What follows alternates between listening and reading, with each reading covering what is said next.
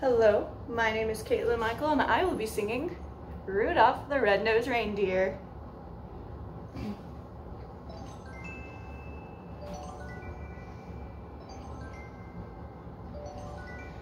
You know Dasher and Dancer and Prancer and Vixen, Comet and Cupid and Donner and Blitzen, but do you recall the most famous reindeer of all?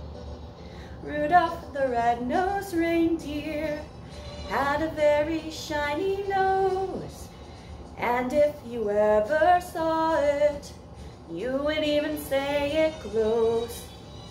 All of the other reindeer used to laugh and call him names. They never let poor Rudolph join in any reindeer games.